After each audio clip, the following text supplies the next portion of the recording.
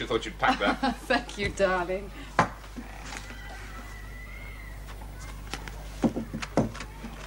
What the hell's a passport for?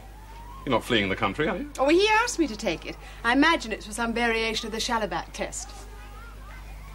Well, some people seem to think you need them to get over to the other world. But you don't. Of course not, darling. It sounds an out-and-out quack. I don't know why he's asked you, an unbeliever. I think you're mad to go. I'm not an unbeliever. I'm a non-believer. I have an open mind.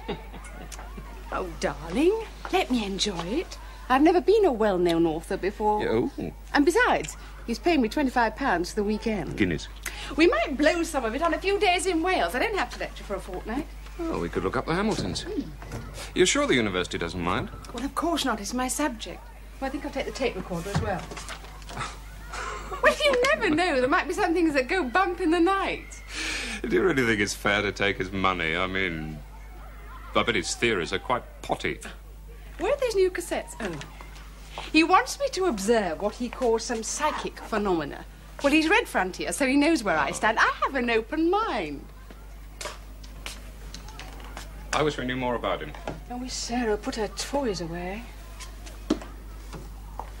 Well, it's time for some coffee. Shall I make some? It's obviously no use my saying anything. You'll do what you want in the end, anyway. I wish you were coming with me. So do I, darling.